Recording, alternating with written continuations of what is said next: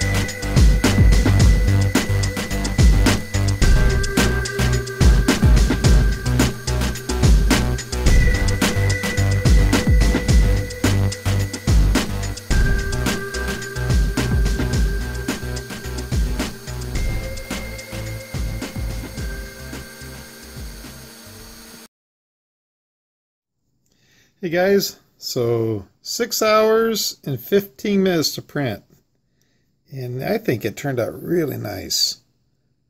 This once again is the copper filament from AMZ3D, and it just looks great. This was printed at 1.5 layer height, 1.5 millimeter layer height, and I'm using the new Cura.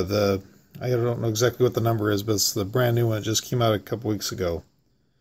This was printed with no supports whatsoever. I just cannot believe the detail of it. The ears turned out good. I was afraid that the ears would fail because of the no support. But as you can tell, it turned out great. What's got me is the pads on the paws. Check that out. That is just insane. Eyes, the nose, everything just looks great. Man. Well guys, that's going to do it for this video. Have a great day and take care. Hey guys, thank you for watching this video. If you like it, please give it a thumbs up. If you like the channel, please subscribe. I sure appreciate it. You can do that by clicking on the link over here. Don't forget to ring the bell too. That way you'll be notified when a video comes out. Also, if you'd like to support the channel, please click on my Patreon page over here. You can support the channel from there. If you'd like to check out one of my other videos, please give these a shot. I think you're going to love them. Oh yeah, you're going to like them. Have a great day and take care. Bye.